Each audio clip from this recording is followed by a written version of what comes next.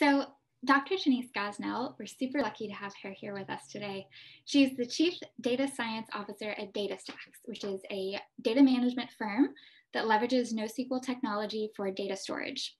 Dr. Gosnell's career centers on her passion for graph data, an interest that was sparked by a chance encounter during her first year of her master's program at East Tennessee University.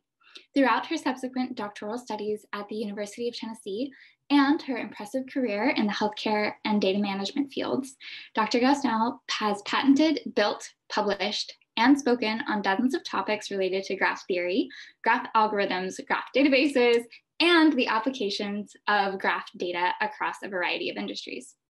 In April, Dr. Gosnell published the Practitioner's Guide to Graph Data, which was co-authored with a colleague at DataStax. So we're super lucky to have her. I want you all to give a big welcome to Denise Gosnell, joining us today to speak on the power of graph thinking. Awesome. Thank you guys so much. I'm so glad to be here. We've been planning this one for a while, and I'm so glad that it's finally here. You guys have an incredible crew of folks organizing this. I already hopped into your Slack channel, so I'm looking forward to today and this discussion, and then also kind of following along and finding out how I can continue to support your efforts. So thank you guys so much for the warm welcome. I absolutely love questions, conversation, discussion. If it's on your mind, in my opinion, you should ask it. So as we go along, use the chat, feel free to unmute yourself. You know, I tend to chat a lot. So if you're concerned that you're going to interrupt me, well, I welcome you to. But if you're super concerned, I'm also going to follow the chat. So I've got a few monitors here to make sure that I get your questions in as we go. So I do hope that we make this as interactive as you all hope. We've got a global audience, so grab your beverage of choice and let's have fun today. I'm going to go ahead and share my screen if that's all right. And then let me know if you all can see the slides. Yeah, I can see it. Great. And then 1 second as I bring the chat back over here, because with that, the Zoom chat disappeared, but I think I have it back now. All right, awesome. I also dropped a link in Zoom chat if you all want to follow along on your local host. There's a ton of graph pictures, graph databases, and graph theories, extremely visual. So if you do want to have them to see locally, you're welcome to use them. There is some personal information about me on these slides. So this is something that you all are welcome to use, but please don't recopy and use them elsewhere if you don't mind. So what we are going to do for the next, it looks like probably 75 minutes or so, maybe about an hour. First off, I hope to answer your questions and make this as interactive as possible. Because if we have 60 minutes go by and it's just me, that's going to be really boring. So I'm looking forward to the conversation. We talked about doing 3 things today. I'm going to start off at the front, talking a little bit about who I am and kind of spending a little bit of time doing the timeline view of my career and how I ended up to where I am today. The second 2 pieces are going to dive into how I see the data industry and the data space and where graph databases, graph thinking, graph theory, and all this really sweet data analysis kind of is becoming an emerging topic in the industry. So we're going to go from career discussions into talking about why now, why are we gathered here on a Saturday to talk about graph data and graph thinking. And then the last section is what I like to call navigating the tech water cooler. If you happen to be new to graph databases, graph theory, or any of these graph topics, I want to go through the 3 most popular subsections of this emerging field in the data analytics space and give you just kind of like that vocabulary tour so that as you're going about and doing additional research or having a conversation with somebody in some random Slack channel, since we're not really navigating actual water coolers these days, I want to empower you to have the basics of what is exciting about the graph database and graph technology that is coming out so that you can decide what you might be interested in and have that conversation and go a little bit deeper. So does that sound okay for you guys? And I can't see any of you, so hopefully someone can let me know if this looks good. Sounds great. Sure. Awesome. Awesome. Thanks, guys. As they mentioned, I recently authored a book. The way I think of it is that I poured my heart and my mind onto these 409 pages. It was a labor of love, and it is, I guess, like one of the most exciting projects I've been able to be a part of. In addition, it reached 3 different #1 lists on Amazon. I was blown away. I completely did not see that coming. So it's been a really wild ride during COVID, releasing a book and hopefully watching others find as much interest and passion as I do with this topic. So if you happen to have it, thank you guys so much for purchasing it. I've got a ton of free content on this book out there. So one of the things you can go grab is all of the code and resources that are part of the book. And I'll make sure to provide links to that afterwards because I don't actually have them on my copy paste to drop them. But every single example in this book is available open source for free. So you guys can get your hands on graph technology and doing cool things, things with graphs. So if that's where you want to go, I'll make sure to provide that by the end. And when we talk about careers, even that amazing introduction you all provided for me, which thank you, that was incredible. I remember sitting and listening to other people that I followed and was really enjoying reading their stories. And I was always blown away by what it looked like to get to a certain place that I wanted to be in my career. And so when you kind of peel back what I've had the extremely humbling opportunity to be a part of in the past 10, 12 years, it kind of looks like this. About 2008 is when I finished my undergraduate degree at the College of Worcester in Ohio.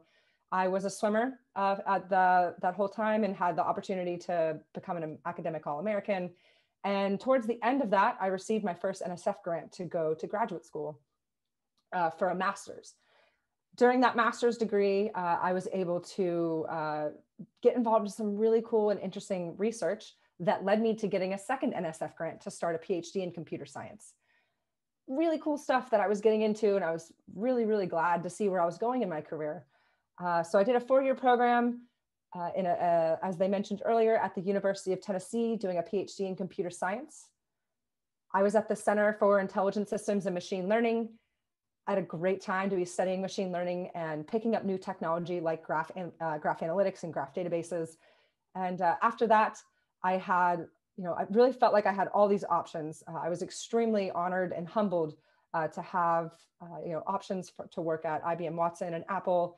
But I decided to listen to what I was really passionate about, and I've been on the startup track. I decided that I didn't want to be a part of big corporations. I wanted to start companies. I wanted to be a part of new initiatives and help grow a community that didn't exist.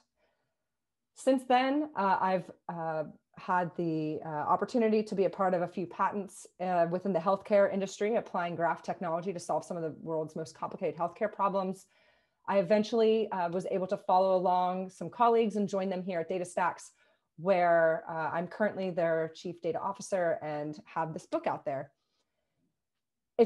First off, it's really hard for me to tell you guys that because it's exciting to look at this, but that is absolutely not what the past 12 to 15 years of my life felt like. Not even close. The way that I like to understand and talk about my career is that we have these really exciting moments where for anything you see on this slide, right before it was moments of pain, absolute pain. And it was really hard. And so this is really what I remember about the past 12 to 15 years of my career. Everything that I have been through has been a jungle gym of kind of exploring something I thought was really interesting, realizing that was a dead end and having to make a sharp turn to try something new. So how I see my timeline looks like what you all are looking at here. And so I'll tell you a few stories of what these things represent. Going all the way back to undergrad. So we're going to go through the same timeline.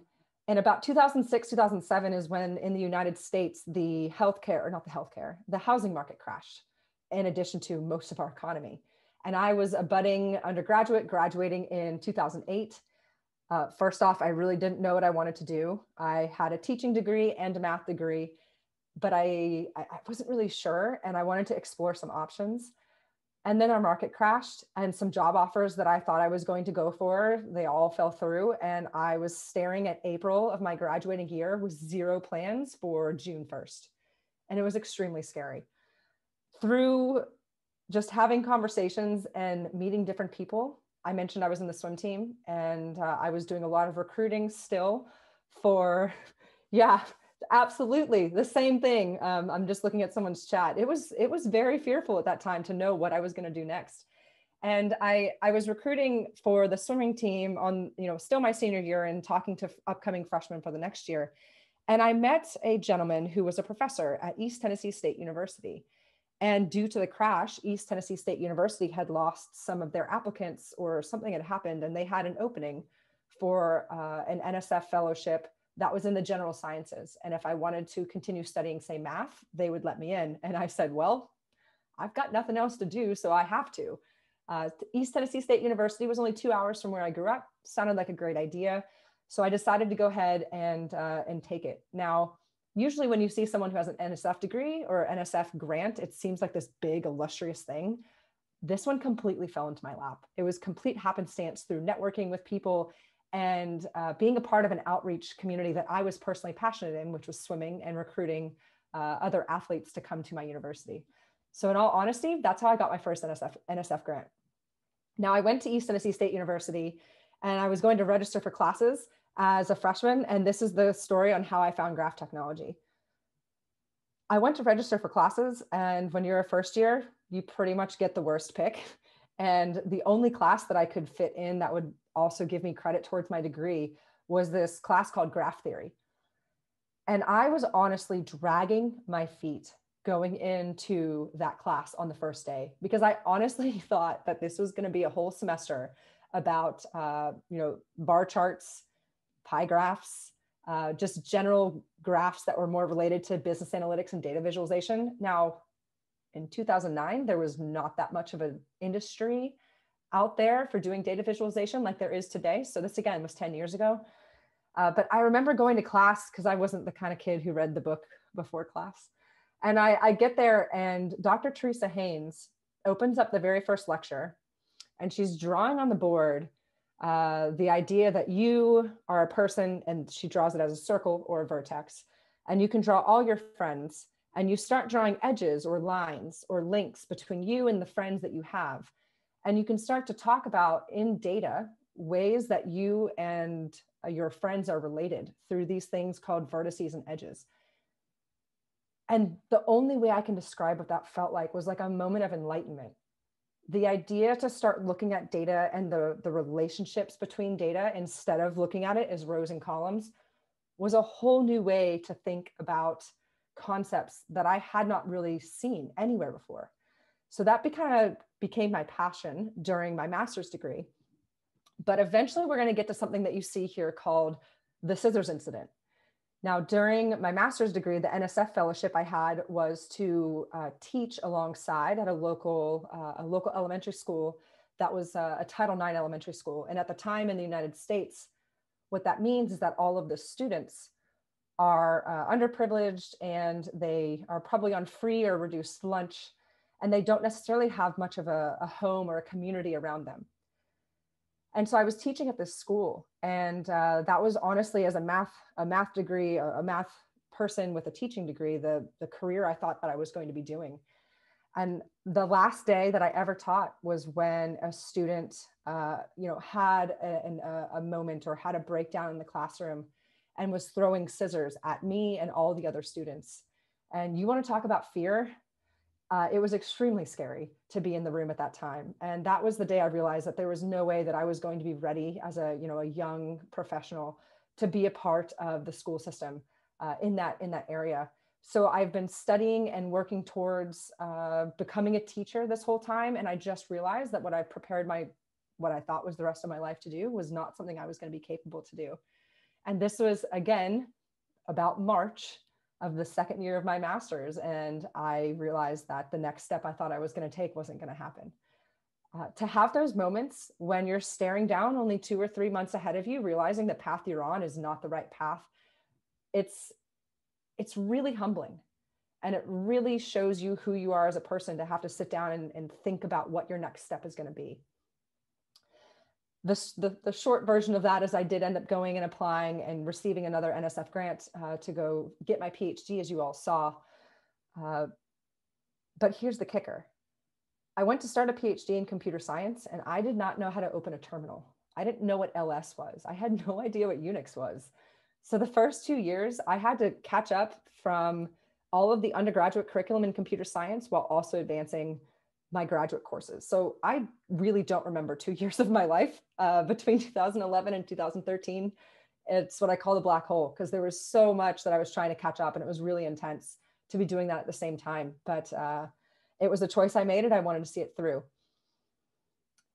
At the time, I had chosen to focus on graph analytics and distributed graph algorithms. That was what I loved in my master's degree, so I figured I should learn how to do this with code. And I had the opportunity to solve one of the coolest problems I've ever had the chance to work on. And I was helping track identity in telecommunication networks. Super creepy, yes. But it was fascinating to be able to work with 400 million different cell phone numbers. They're called detail records, all anonymous, of course, by the way. Like this was not actual information. We didn't know who these numbers were.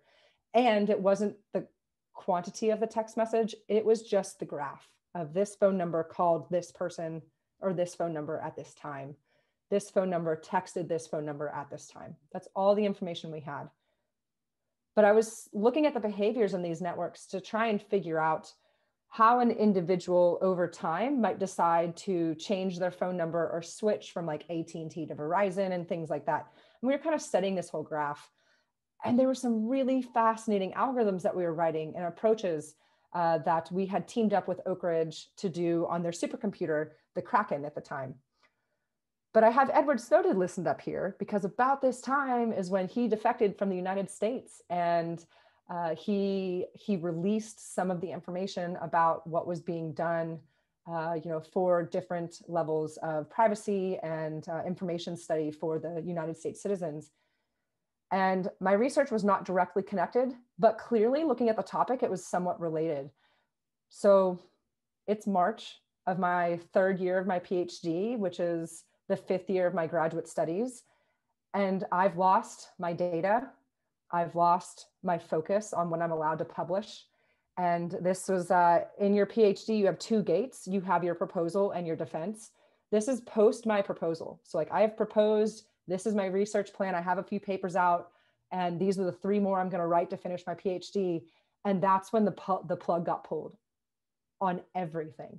I couldn't work on this anymore. I had no more access to the data, and I had to pivot, and it was hard.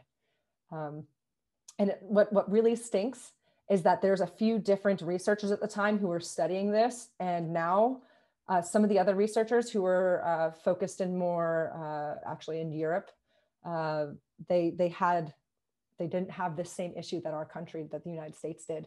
So their work got published. This gentleman, I have followed his career. He's got citations all over the place. He's been doing great. And it's fascinating to watch his research get on the level it is. And I've had like nothing, like no citations, maybe 2 or 3, like definitely like a blip on the academic radar. And that's definitely interesting to have to think about, just given who I was and where I was at the time working on the same problem, and the 2 different trajectories that myself and some of the other researchers are on now.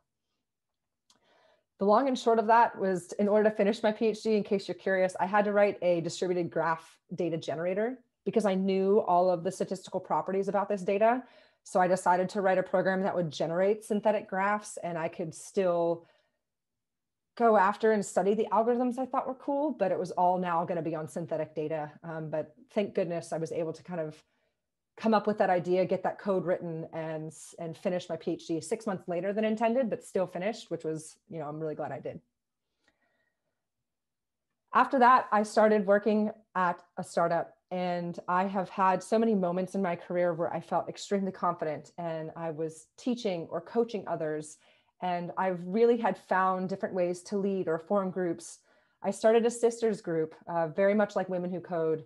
We were teamed up with Lean In and Sheryl Sandberg at the time to really help address the gap for women in computer science at the University of Tennessee. So I had all of this confidence, but as soon as I stepped foot into the working world, I somehow got silent. I didn't trust myself. I wasn't able to feel like I could speak my truth in a meeting.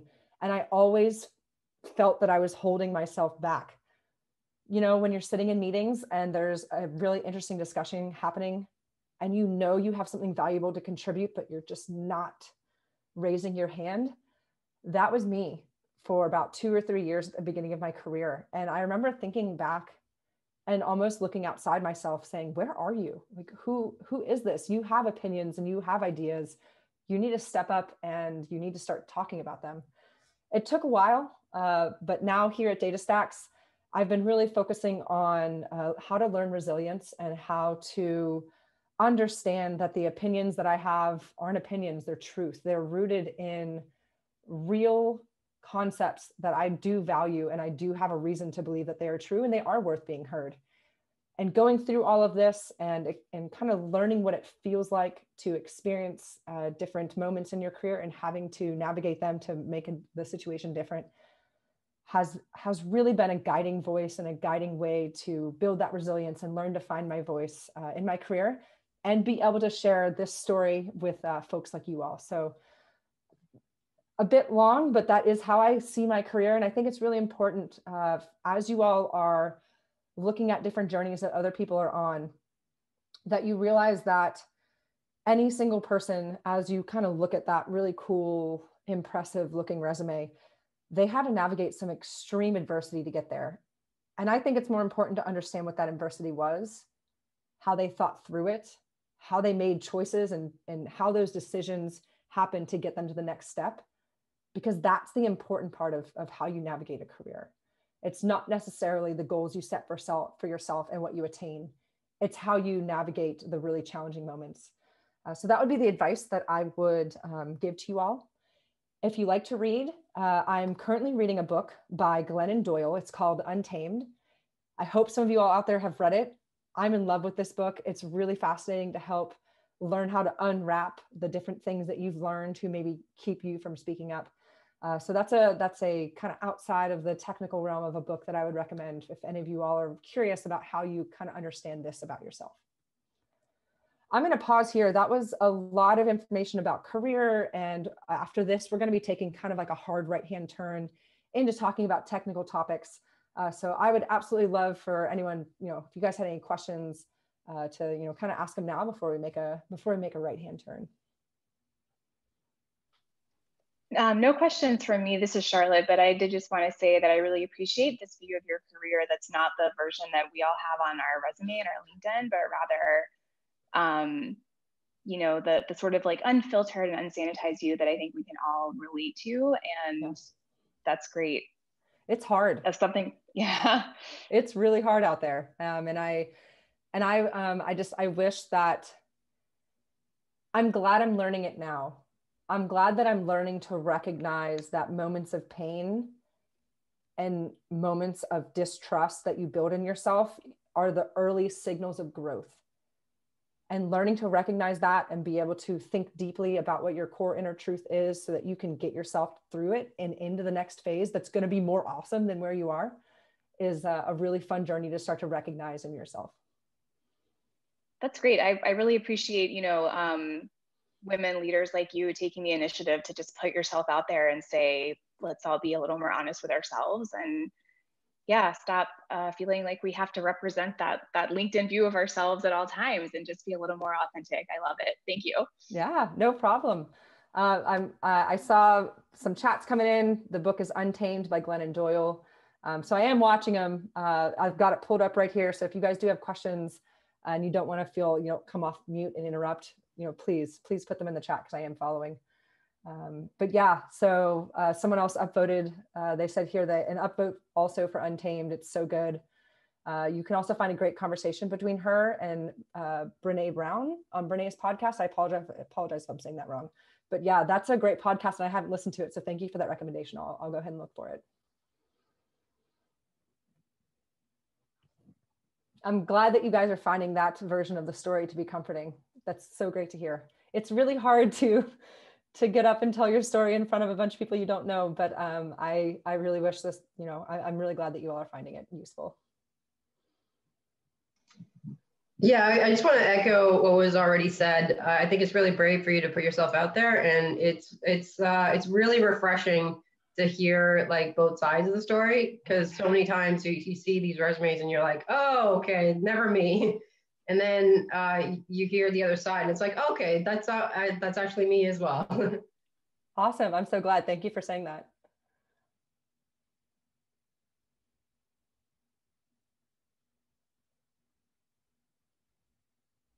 I see here someone's about to switch their career while finishing a PhD.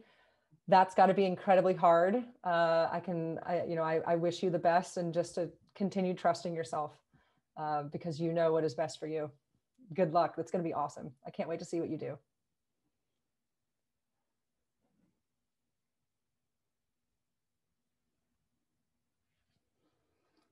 All right, I will go ahead and move on. I'm a fan of the really long, awkward pause. I want to make sure I give everyone room to get your questions in before we switch topics. But just because we're going to switch topics and start talking about something that I can go on for way too long, if you do kind of have a thought that comes into your mind, you're like, man, I wish I had asked her that because we were just talking about it. Put it in the chat. I have no problem kind of weaving in any kind of topic as we go. So feel free to keep them coming. I absolutely love it. Thanks for the interaction, guys. This makes it a lot more fun on a Saturday. So as we make a right turn, where we are headed into talking about all things data and graph databases and graph technology. And I'm going to do the best I can to make this next section, about 45 minutes max. It'll be way more fun if you guys are asking questions, by the way, so keep them coming. And what we're going to do is we're going to do two things.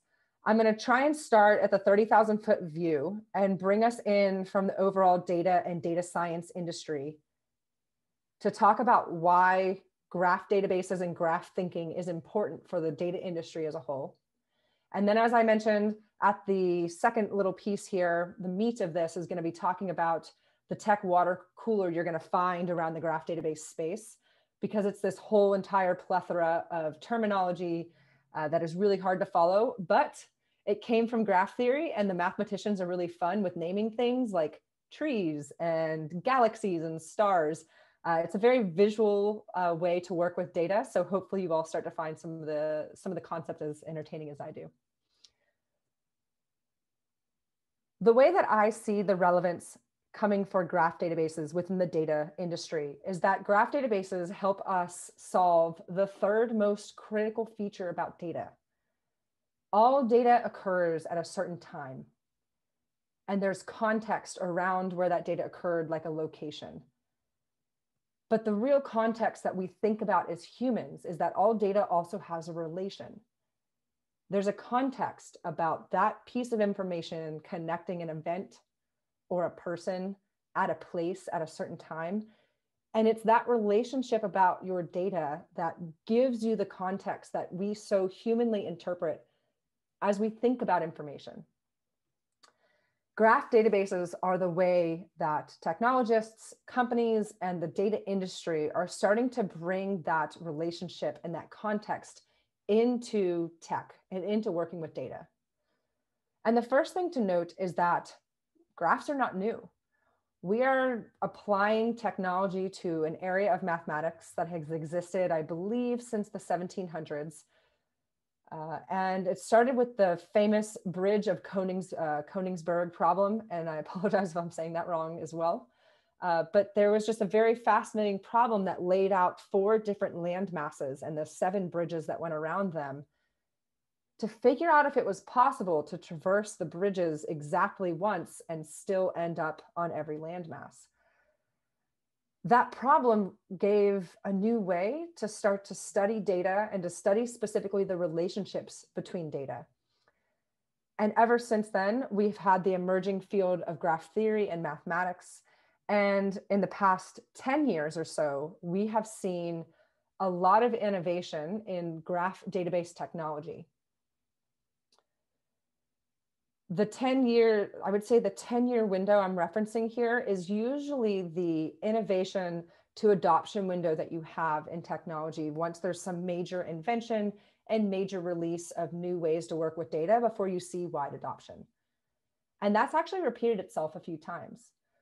The original, I think most of us, when we use databases, we think about using things like MySQL, Postgre, using the SQL query language. And the original paper for the relational algebra applications that was written and has escaped my mind at this moment, I apologize. The original paper came out in 1970, but it wasn't until the 1980s that we saw the adoption of relational databases and SQL really start to take off. So there was that 10-year gap. We saw that 10-year gap again between about the 1990s and the 2000s, when we had the invention of the web and a whole new volume, size, speed, and shape of data coming about for connecting over HTTP and working with JSON that came about with the web in the 90s, but then not really having NoSQL technology available to work with it until the early 2000s. So these 10-year lags in database innovation or in data innovation are really common in our industry. So the point that I'm looking at is about 2010, we had a few different vendors or a few different inventions come into the scene for new ways of working with graph data and graph databases. That's when we really saw Neo4j start, which is one of the most popular graph databases, in addition to another company called Aurelius, who invented the Titan graph database. That really took off in 2010. And so right now we're experiencing that 10-year lag of wanting to see, well, how is this technology being adopted and how are people using it? And that's why it's on the rise. And it's definitely starting to find a really fascinating home and some examples I can't wait to talk with you about as we get into the tech water cooler.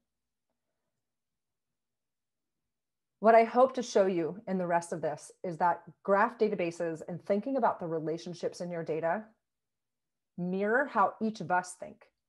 And it mirrors how we contextualize our lives outside of tech. You can think about yourself and your family, and that immediately builds your first star graph, as we would say, where you're the center and you have all your family members around you and you have these edges from you out to all of your most connected and closest family members. You can maybe go to LinkedIn even right now and you can search for me, Denise Gosnell, and you'll see a badge that pops up.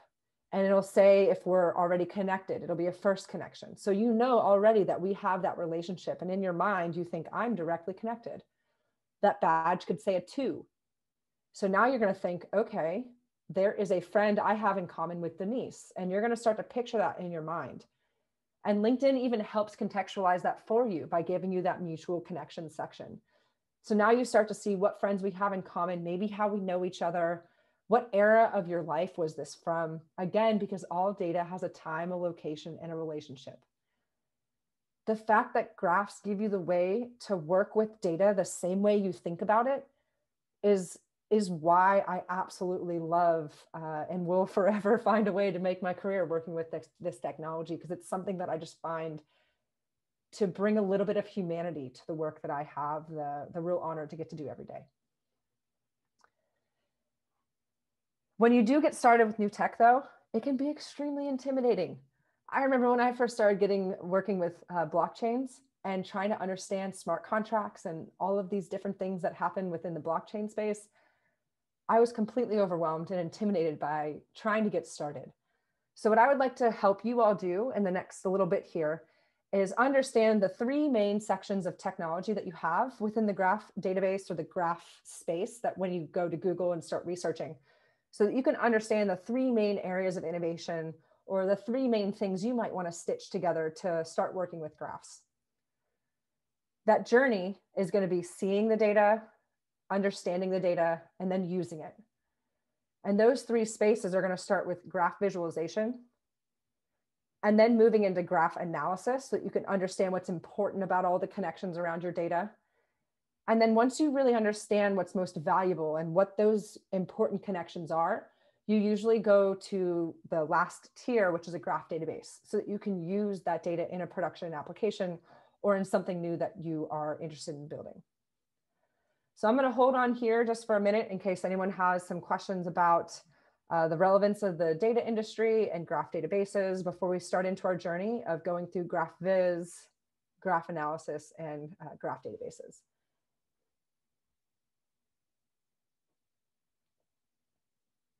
I mean, no worries if there's no questions. I just want to make sure I make lots of room for them.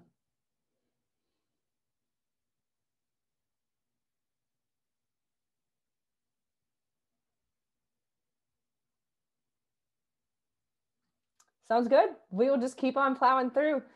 Okay, so for the first one, graph visualization. Let's look at it because this is where stuff starts to get really fun, in my opinion. When you very first get started with looking at graphs, these are the first 6 terms or 5 terms here that you're going to really run into, so that you'll want to make sure you have an image in your head. So for these next 3 sections, by the way, I have a goal. That goal is to give you a term from the graph industry and either get to, if I don't get enough examples on how graph theory helps solve complex problems, please let me know. I've worked with hundreds of teams all over the world and can tell lots of stories. So if we want to end up going in that direction, it might not be what I have on here. We can definitely talk about it. So my goal with this section here, for the next 3 sections, is to give you a term and then also kind of either give you a definition of it or a picture to associate in your mind so that you can start to build up that confidence to work in the graph database space. So these are the first 5 terms. The first one we're going to talk about are vertices or nodes. So these are going to be the circles that you work with or the nodes that you work with as you're using graph technology. Neo4j primarily uses the word nodes. Vertices is the term that mathematicians use. Over time, one of these will probably win, but right now you hear vertices and nodes equally. I'm pointing to a really large vertex here on this graph. So for applications, let's talk about what this graph is. You are looking at actually an image that is on the gallery wall behind me in my office. This is the digital version of that print. This is the top 50,000 doctors in the United States.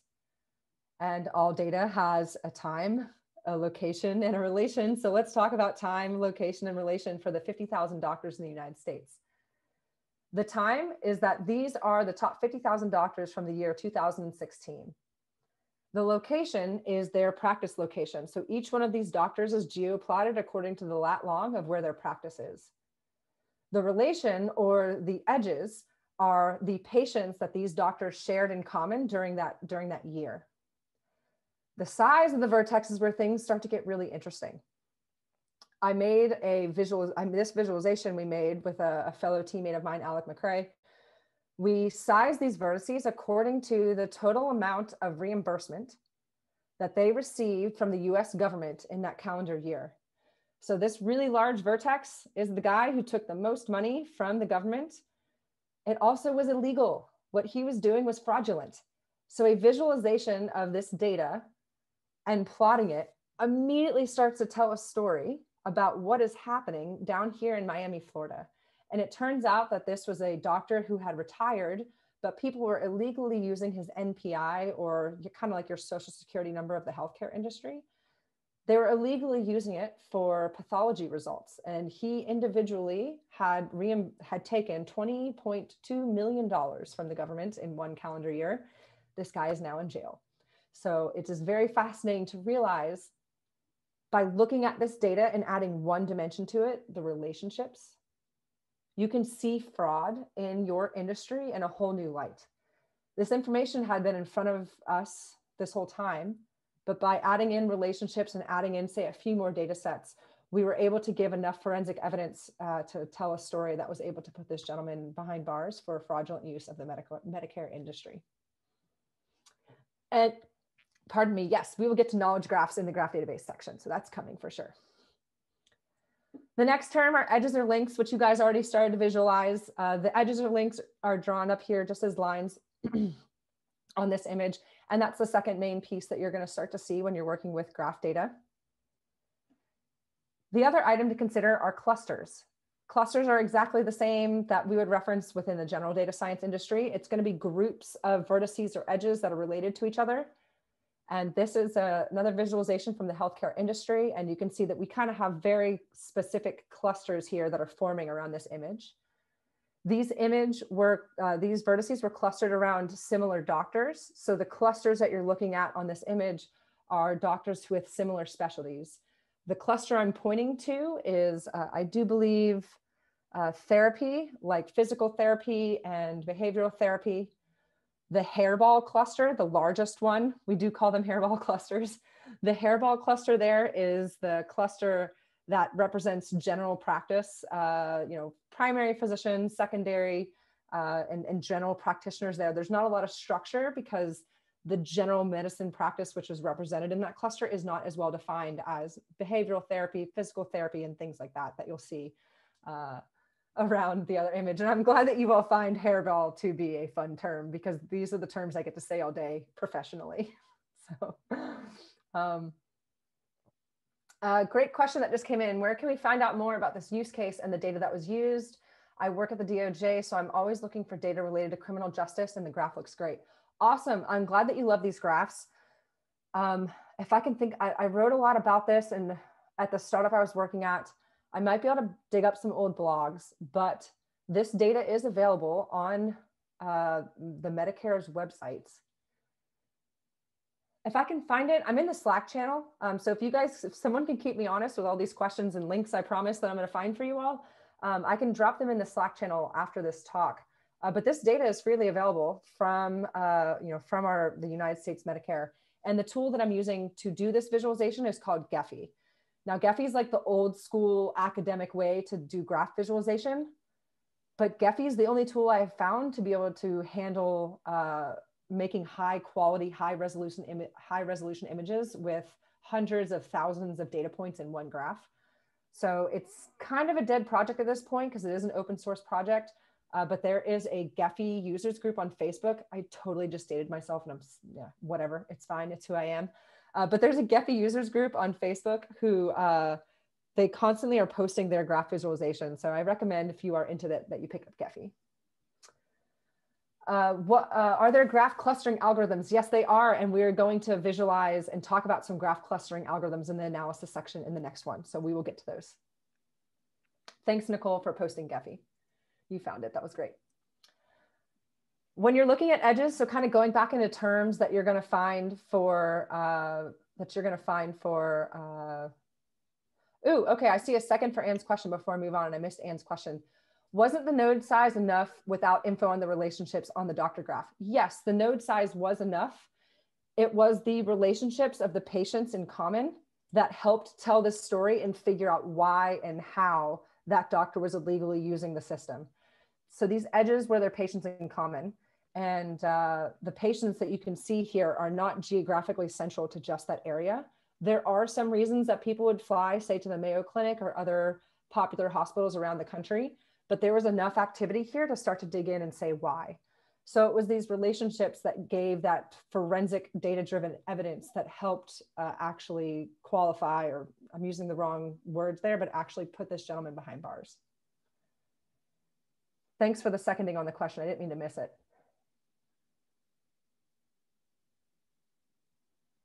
Awesome. Glad to see it. Yes, someone else also works in the corner of this medical industry on Medicare Advantage side. Yes, and there's probably a lot of terrible ways in which you can look at the claims on Medicare Advantage and find that people potentially are illegally using the system. So more healthcare stories we can get into for sure. That's just funny that you bring this up, because that is literally what I do at my day job. Oh, how great. It's pretty, sorry to sidetrack. I just got really excited when I saw you were looking at Medicare fraud. I was like, oh my God, this is super relevant. But for those of you who don't know, which I think is probably everyone, the Medicare Advantage side of the industry, the fraud that happens, or I'm sorry, the inaccurate data submissions to the government on that side of the industry is more related to diagnosis codes that the doctors give members. And so the fraud detection algorithms there are just, or I'm sorry, inaccurate data detection algorithms on that side are just not as well built out. So that's something we're trying to do right now. Yeah. Anyway. So pro tip, I did some really cool research for Aetna where we were looking at overpayments and underpayments. And there is some outlier connections that you can find using a graph between ICD codes and what are the diagnosis codes? ICD is what you bill for, but the diagnosis ones I'm not remembering. So ICD can be either procedure or diagnosis. Yeah. Okay. CPT is usually procedure. That's what I meant. That may be, yeah. Yep. Thank you. When you map out your doctor's MPI and the claim and the CPT and the ICDs, what you can find on some of the outliers of that graph are where overpayments and underpayments happen from certain doctors, some of which potentially end up being fraudulent uses. So I would recommend for digging into fraud with graph databases and Medicare, looking there. That sounds super awesome. And if you're able to supply like any sort of link or blog post about that, I would really appreciate it. Cool. We'll put that on the list for things that I can provide afterwards. Yeah, let me second. Awesome, thank you.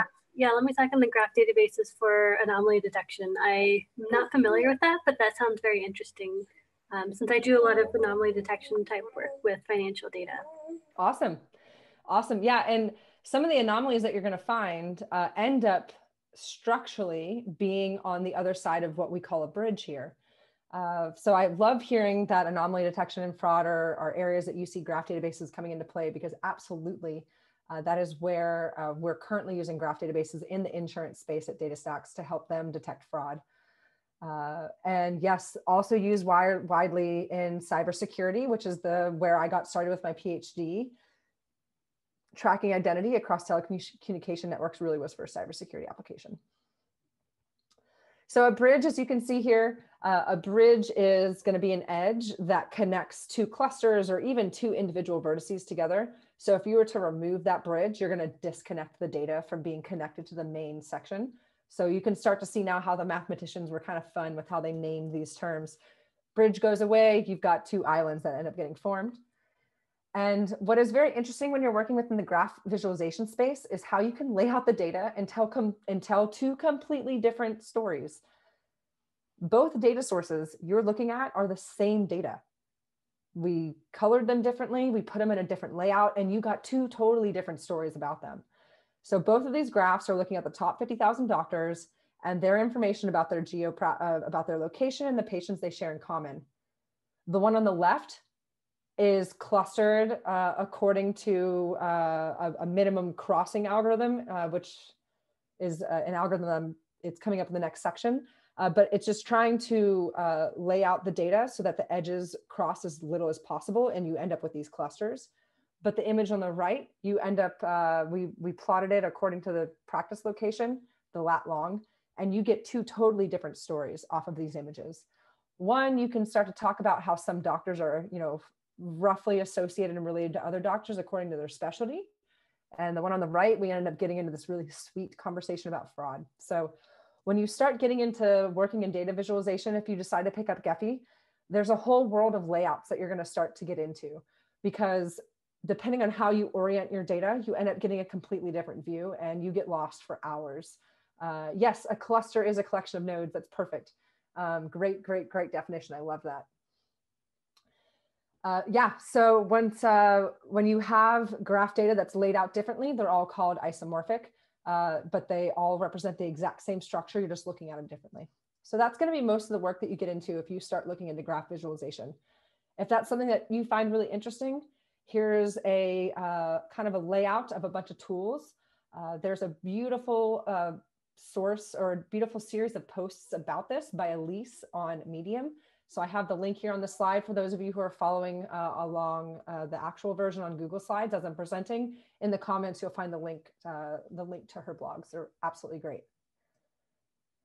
So that was a section on graph visualization. So let's go on and talk about graph analysis, where you're going to begin to find some of the first algorithms that you're going to want to use. Once you, what's a bridge? Is that a type of edge or a relationship? So a bridge is a specific type of edge where that edge uniquely connects one vertex to another vertex. So if you were to remove the bridge, you would end up disconnecting the graph, or you would end up with a set of vertices that are no longer connected together. So a bridge is that last little lifeline you have for getting from one cluster or one vertex to another part of the graph. Thanks for the question. Awesome. Once you start to structure your data like a graph, because you find it really fascinating to work with it, the next thing you're going to probably want to do is understand what's important about these connections across the full topology or the full surface area of your connections, or that hairball, like what's important in there. And this is going to begin to step you into the world of graph analysis. Graph analysis is incredible. And we could have an entire, honestly, you could study graph algorithms for a PhD. So there's anything from a 5-minute intro, which is what we're about to get, to a full lifelong career on studying graph analysis. So my goal here is to give you an image in your head to understand these 5 most common things that you're going to want to do when you start your graph analysis, so you know where to get started and what might be where you want to explore about your first graph. We've already been looking at one of them. It's clustering, and clustering is very popular within the data science community, and clustering is another way that you're going to first want to look at your graphs. And some of the different ways you might want to cluster them are in different algorithms. So let's talk about a few different graph algorithms to cluster your data.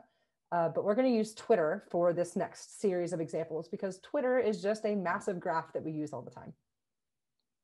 So for this example, what you see here is Barack Obama and Michelle Obama. Barack Obama is an important vertex on Twitter because Barack Obama is the most popular, he's the most followed vertex on Twitter, which gives us our first clustering algorithm, centrality. Centrality gives you a way to organize all of your data according to their degree. So this is specifically degree centrality. Barack Obama, as I mentioned when I made this slide, had the most followers on Twitter at 122 million followers. So he is the most central, highest degree vertex on Twitter. The degree of a vertex is just the number of edges that touch it. So the degree of Barack Obama is 122.4 million. And then we have Michelle Obama over here as well with 16.8 million. That's going to come up for another type of algorithm. That algorithm we can talk about is PageRank. PageRank is also how Google works. PageRank is talking about the overall relevance of an individual vertex, not solely based on the number of edges that touch that vertex, but by the amount of influence that that vertex has according to who also follows that vertex. So for this example that we're looking at here, Barack Obama is going to be the most central vertex. But if he had 122.4 million followers who all only maybe had 1 or 2 other followers, he wouldn't be that influential of a vertex in Twitter's graph. But folks like Michelle Obama, they have a massive following. They also follow Barack Obama. So that's a way to see that the overall influence of this vertex, the Barack Obama vertex in Twitter's graph, is much more influential because they are also followed by highly influential people. So PageRank is an algorithm that will iteratively go through and update the value, the rank of your vertex by initializing it with the total number of edges that follow that vertex, and then iteratively updating it according to the influence of everyone in your neighborhood. And eventually this algorithm will converge to having the topmost ranked vertex in your graph. I personally have not run this in Twitter in a long time because Twitter is huge. So if there's anyone out there who's very interested in downloading all of Twitter and determining its current page rank, it's an awesome open challenge that has not been done in a while. The last way that we use this is for recommendations. In my book, at the very end, in the last 3 chapters, 10, 11, and 12, I walk you guys through how to do recommendations exactly the way that they show up for Netflix. Netflix is one of DataStax's first customers, and their recommendation engine is awesome. The way this works is that if you, the blue Twitter logo here on this slide, currently follow Michelle Obama, what we're going to also look at are all of the followers that Michelle Obama has, and then the other folks on Twitter which they follow. And using that path, you follow Michelle, these people also follow Michelle, this group of people follow Barack Obama or other folks. That's where you get your series of recommendations from on Twitter, on Netflix, on pretty much any social media platform. It's essentially doing graph-based collaborative filtering. And what we just walked through is called item-based collaborative filtering. So if you have any curiosity of how we do this at Netflix, that is some of the code that I provide and show you all at the very end of at the Practitioner's Guide to Graph Data. The last term that you're going to see a lot when you're doing graph analysis is scale-free. Now, this area is moving away from clustering and away from how you're going to analyze the topology of who follows who or what's connected to what. And it's trying to understand the total distribution of the degree of your graph. Remember, degree is a vertex and the number of edges that touch that vertex. These degree distributions are trying to figure out how many vertices do you have in your graph that have a ton of connections? How many vertices in your graph only have a few? And that's where you're starting to find the scale-free distribution. Almost every natural graph is a scale-free distribution. So if you're working with real data, putting it into a graph structure, I would bet a lot of money that the structure of that graph is going to follow this image you see on the slide. So when you think of scale-free, I want you to see this elbow curve. What this means is that most natural graphs have very few vertices that are extremely highly connected. The majority of the vertices in your graph are going to have only a few connections. And that's very evident on Twitter, where you only have a few people who've reached that insane, highly connected level of following. The majority of us, the majority of folks who use Twitter only have a few connections. Yes, it's very close to a power law distribution. It's alpha x to the negative beta, which pretty much is a power law. So yes, they're pretty much the same. Great question. And here's also what a scale-free graph is going to look like, going back to our specialty clustering of our top 50,000 physicians in the United States. That hairball cluster there is actually a cluster of very low connected, low degree vertices. Like the highly connected area is the cluster in the center upper right. This one right here, if you all can see my mouse, this is the cluster up here that represented behavioral therapy and mental health services and behavioral services.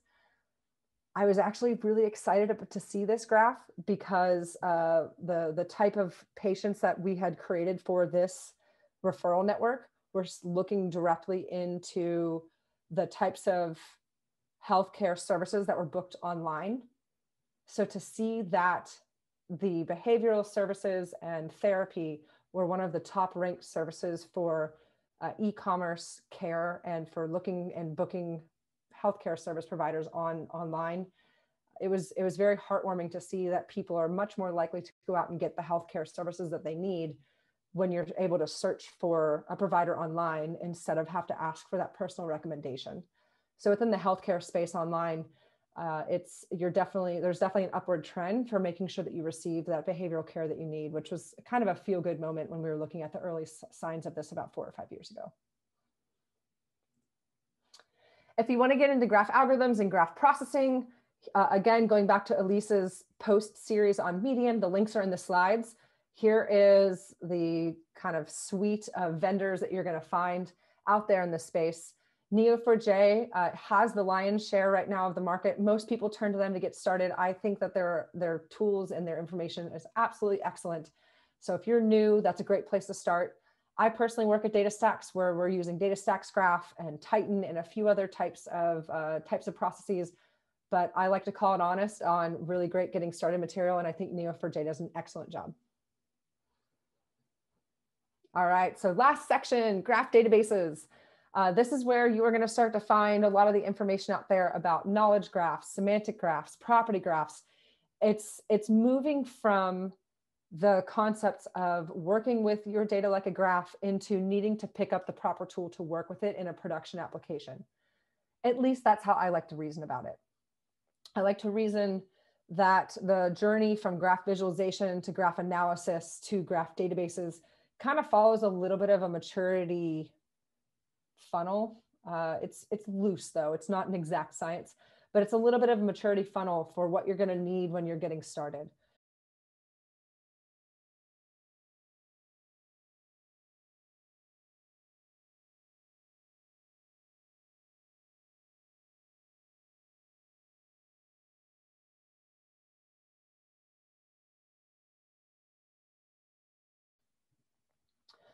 All right, so there's two main types of graph databases: semantic graph databases and property graph databases. Pardon me. Semantic graph databases have been around a little bit longer. Semantic graph databases are much more connected to the NLP community. So when you're working with semantic graph databases, it's all about taking a corpus of text, a bunch of documents, and extracting triples. You're looking for nouns, verbs, and predicates so that you can kind of crawl all of the information across your corpus and model them as a graph. So cat hunts mouse is the example I have here on the slide. You're going to use specialized languages like Sparkle to infer context across all of these documents in a different type of structure so that you are able to understand topics that exist inside your corpus. That's a whole nother world. Yes, the NLP community is representing, they are here. And absolutely, if you're in the NLP community, you're going to probably want to go after semantic graph databases. I love it. I love the energy. I personally have been working a lot more in the other community. I come from working within the property graph community where we're thinking more like the traditional modeling sense of using ERDs in relational databases and modeling all of that within a graph database. Most of my book, all of my book actually, focuses on examples in the property graph database space. What you see here on the upper left-hand part of the slide is an ERD representing how customers could own certain bank accounts. And we invented and proposed a language for doing this in graph databases in the book. And that's what you see on the lower right-hand corner, where you're essentially translating a customer table to a customer vertex. You're taking the owns joining table into an owns edge, and then the account table into an account vertex. And the property graph models, if you're much more used to working with ERDs, you're going to find yourself to be more naturally following into the property graph model. What does ERD stand for? Entity relationship diagram. Whew, I could remember that on a Saturday. Yeah, so an ERD is an entity relationship diagram. That was what came out in the paper that was invented in the 1970s with the original models of how to use relational technology.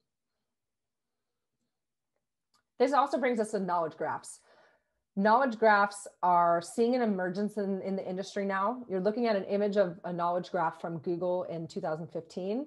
And the knowledge graph is trying to bring together what the semantic graph community is doing alongside the property graph community and do it all in one graph. You want to represent all of knowledge.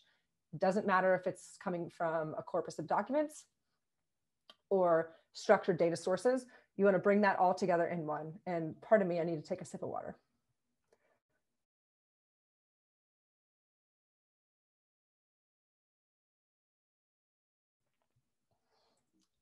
Okay, thanks guys. When we are looking at knowledge graphs, you are bringing together all of the different types of data sources into one graph because you want to kind of model your entire domain. I will say that I have seen people fall in the knowledge graph trap a few times over the past 15 years. I personally am saying that from having fallen in the knowledge graph trap. I was down in there and it was scary. What I mean by that is that knowledge graphs represent how we think about everything in the world. And it makes so much sense to try and model everything about your domain in a graph, irrespective of its data source. The trap is that for doing this at a business or within a company, there tends to be a lack of specificity of what you're trying to do and what you're modeling and what the business outcome is you're driving towards. So I have a little bit of caution as you go and approach knowledge graphs, that you want to make sure that there's a specific problem that you're aiming to model and you're aiming to solve. Typically, the problems have one of four shapes. You have neighborhoods, like you want to unify all of your data sources together into this one entity and everything about them. Or you have hierarchies, like your GitHub commit tree is a hierarchy, or your company structure from your CEO to your VPs, that's a hierarchy. The third most common shape of pattern is doing pathfinding, just like we talked about with LinkedIn. Who are the connections that get me connected to this other person? You know, the 6 degrees of Kevin Bacon problem. And the fourth most common shaped problem for graphs is the recommendation engines, where you want to do collaborative filtering by just doing a walk and counting. So have caution with knowledge graphs. And if you want to pick up knowledge graph information and go in that direction for your company or for your next project, my number one piece of advice is going to have specificity over what you're looking for so that you don't fall in that same pit of trying to solve everything and therefore not solving anything and your project not getting sponsored anymore. There's a few times that I have mentioned, actually I haven't mentioned this yet, but when you're working in the semantic and knowledge graph community, you're going to hear the word ontology a lot. Ontology just means words. And the ontologies are talking about the words that you're going to use to talk about a certain domain. You've heard us using on this call today the ontology about the healthcare industry. We've been talking about patients and NPIs and Medicare. What you do when you're working with graph databases is you typically find your business users sitting together with your data engineers, and you're writing code that allows you to use your graph data in the business context that is meaningful. And so you're building up an ontology or a domain specific language. When you use your graph data, you're going to be traversing it, or you're going to be writing traversals. And that's a very visual way to just say that you're going to start somewhere in your data and you're going to walk around it to get somewhere else. All of the academics and a lot of the papers and blogs that are written out there just mention this as a traversal instead of like a query or a lookup. So whenever you see traversal, just think and imagine yourself walking through all of the relationships in your graph data. And I think when I was on the knowledge graph slide, I mentioned a common pattern of neighborhoods or connecting all of your data together into one source. That's what we call a neighborhood in the graph community. So it starts to get very friendly because your vertex has a bunch of neighbors, and your first neighborhood is all of the vertices that are directly connected to you. Your second neighborhood are the vertices connected to those vertices, and so on and so forth. So graph terms can have a lot of friendly connotations. I also mentioned trees earlier. We were talking about the hierarchy of your organization, how CEOs and VPs and directors are organized together. And so this is a tree or a hierarchy. And I've mentioned paths as well on LinkedIn. So when I personally look at Tim O'Reilly on LinkedIn, this is what I see. I see that I am a second connection to Tim O'Reilly, which means that there's me, a group of people, and then Tim O'Reilly. And I can look down into the mutual connections between myself and Tim O'Reilly to start to understand how I could know him. And this is an example of how we use paths every day in an application, namely in LinkedIn. If you want to get started on graph databases, the space is very full. There's a ton of vendors out there. I personally work at DataStax. I use DataStax Enterprise Graph because I'm solving a lot of the problems that are like Netflix size. We need massive amounts of nodes in a cloud, like hundreds of thousands of machines in order to store all of this data in a massive graph. But there are plenty of other graph databases to get you started. I've mentioned Neo4j before. You're gonna find a lot out there about Tiger Graph. Those are some of the 3 more popular ones, but there's plenty of them out there. Link to Elise's blog is also shown on this slide. Seeing that we have about 12 minutes left or so, I'm gonna go ahead and just kind of hold on the presentation because I did see a lot of questions and comments come through, and I do want to answer them, but also pass it back to the organizers for this session. So I'm going to come over here, starting back up with Nick's question. Looks like that is it. Yeah, so Nick's question, if customers have poor data definition and a non-unified organizational schema, is there a tooling for edge discovery? That's a very interesting question, Nick. I don't know if I fully understand maybe where you're going with that, but you might just be talking about how to model your data potentially. So Nick, if you might want to clarify that, that would be very helpful for answering that question. If you are just talking about modeling your data, my recommendation is that you're going to want to model your graph data the way you talk about it. So the way you talk about your domain and you talk about your business, you want to write those queries of how you want to get information, write them down, and that's going to help you see what a vertex is going to be or what an edge is going to be. So the one example I had up here was a customer owns a bank account. So the nouns are your customer and your bank account. So those are probably your main entities. And owns is a verb, and that's how you think that's the relationship between a customer and account. So if I need to follow up on that, Nick, please let me know.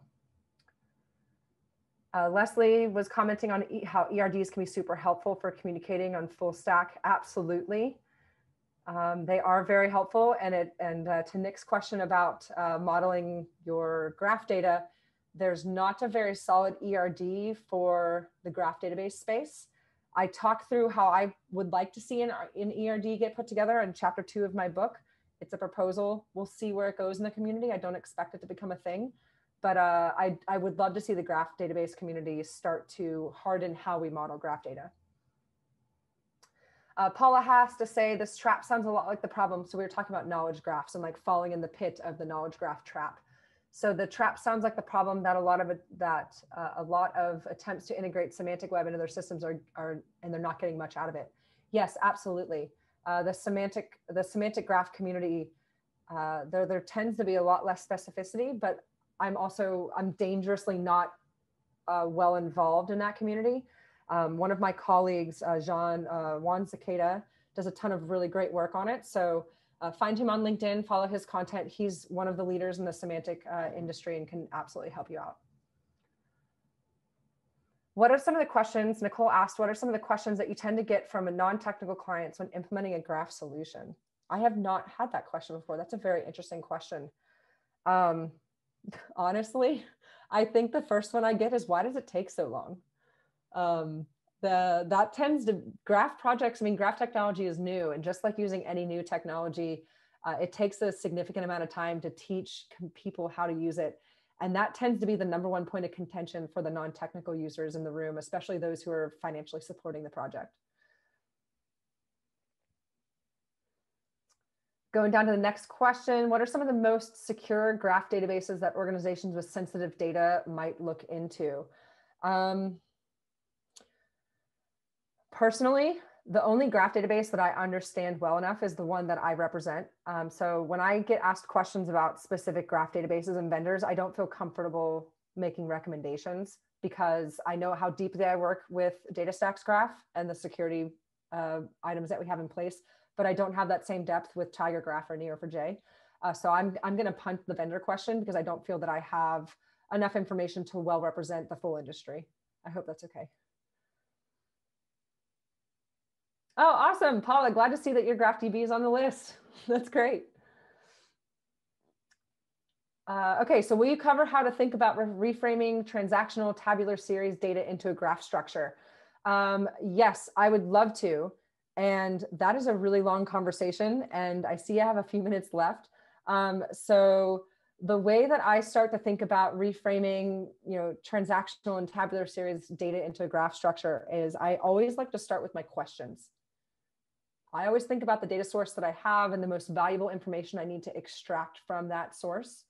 And I use that as my guiding, kind of like my guide to what I need to focus on modeling and where I need to make sure that I'm spending a lot of time cleaning and well representing the data in my source. So I hope that helps. I start with the questions and I look at the nouns and the relationships that naturally exist in the domain I'm modeling, and I use that to do the modeling. As a follow-up, does that mean like you could model the same data in so many different ways, and depending on how you represent it, you get different answers out of it? Is that what you're saying? Yes. Okay. Yes, you would. Helpful. And yes, and it's the biggest debate that you're going to get into with your team. Graph databases really find themselves in the intersection between art and science, and people think about things differently. And I essentially sometimes feel like I'm a debate controller when it's a Saturday. I don't have a good word for that, but I feel like I often come in just to help bring the team down a little bit after they've been arguing for a few weeks on what to do with their graph data. Is it also the case that it often is time consuming and slow to implement a design, hence the debate beforehand? Absolutely. And yes, it absolutely is, because you're usually working with brand new languages. Personally, I use the Gremlin query language, and it's a functional programming language that takes a long time to learn. So yes, that absolutely is tends to be a part of it. Okay. I promised Naomi that I would leave time, and I have gone 10 minutes over my promised point. So I'm going to go ahead and stop here, but we have a ton of questions. So what I'm going to do is I'm going to copy all these questions, and I'm going to go into the Slack room that you all have set up, and I will do what I can to type some answers. Thank you so much. I mean, they can listen to me almost any day of the week, and they can find me on YouTube if they really want to hear about Women Who Code. So you know, we really appreciate your time here today. It's been really special. I'm really glad that everyone's having great conversations, going in a lot of different directions. Yeah, it's been really amazing. Thank you. I'm just going to share my screen and let people know what else is coming up soon. Here in data science. So coming back out of this amazing graph session and thinking about data science overall, here's what's happening next in our track. One of our amazing leads is launching a data visualization series of workshops in November. So you can see the overview here. We're going to be releasing each workshop on its own in a little visual. You can find it in the Slack channel. It's some really great content coming up, moving from R to Python, Tableau, BI, all kinds of things about data visualization running almost all the way up to Christmas. The other thing that I would like to share with you, which I'm very excited about, is this Build Your Own Crypto Wallet event. It is going to be a Halloween spooktacular. So even if you have not touched blockchain before, we would encourage you to dress up from like shoulders up, noting our inclusive conduct note. So let's get cute, let's get fun, let's get sparkly, but you know, hold it there. And you will be able to actually build your own crypto wallet with Sydney Live from OutSystems. It's going to be super fun, super interactive, like a lab style. And she's going to make sure that we kind of all get through that. And then everyone leaves with their own little crypto wallet. So that's on the 29th. It's gonna be a lot of fun. And I think that's our big ones to talk about right now. There are lots of places to follow us. We're on Twitter, we're on Facebook, we're on Instagram, we're in Slack. But if you need to ask anything, Naomi@womenwhocode.com. Simple. So thanks everyone. It's been really great today. I'm going to drop the link here for our Halloween blockchain party. Oh, Naomi, I just put it in there. Did you? Okay, Yeah. I lose my screen, so I don't know. Yeah, and are you able to grab the chat, Sapphire? Because mine's not saving the chat. Yeah, I could do that. So Denise, Sapphire is going to save the chat, get those questions over to you. And for everyone who is still in here, I believe Denise will be in our data science channel somewhere, floating around, answering those questions. Awesome. So you put them in the data science channel? Yes. Cool, cool. I think there was only 2 questions I didn't get to. So I will talk about how we could transform graph data into a format that machines can understand for word to vectors algorithms. And then can you recommend people groups and keywords and stuff? I'll put some of that in the data science channel. Amazing. Thank you so much. It's been amazing. Absolutely. Thank you all. Thank you. I'm so glad that I got to meet you all and be here today. Happy Saturday. Enjoy the rest of your days. Have a great night, everyone. Thank you. Bye. Bye, everyone.